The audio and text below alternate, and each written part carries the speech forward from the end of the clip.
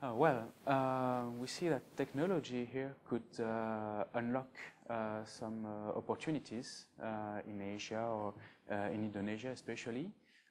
Some developments come immediately to my mind, especially with regards to floating LNG. First, floating liquefaction. As you know, there are some huge development currently for Shell or Petronas, and Indonesia is also targeting floating liquefaction with Abadi Masala project. So that's one immediate development that I see. And the second one is related to small scale LNG, again floating solutions such as FSU, FSRUs, floating liquefaction again at a smaller scale, and all distribution network, small scale shipping, barges. So these are relatively new developments, even if we have made small scale projects in the past, but there is a new interest coming again for small scale distribution networks. So here we have to work on the more efficient solutions, more cost effective, space efficient, cost effective solutions.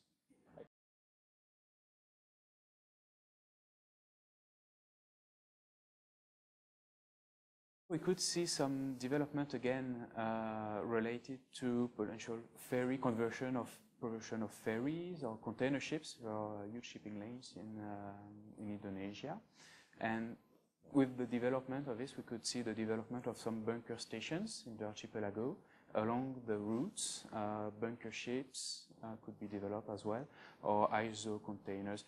A lot of solutions can be investigating, but yeah, this would be an additional demand, LNG for transportation, and so we could see some bunker station popping up along the coast as well.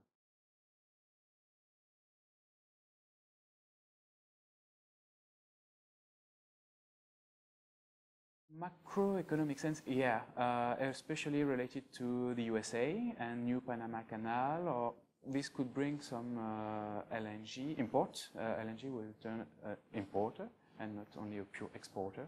So we will see some new shipping routes, which means better ships, much more efficient vessels as well to bring LNG from the USA, for example, to Indonesia. A little bit later, Mozambique is also a potential LNG supplier for Indonesia. And so this will see some developments and bring also additional LNG to the domestic allocations related to the development in Indonesia itself. So this are quite could modify the landscape. More LNG required and traded within Indonesia, not only pure export.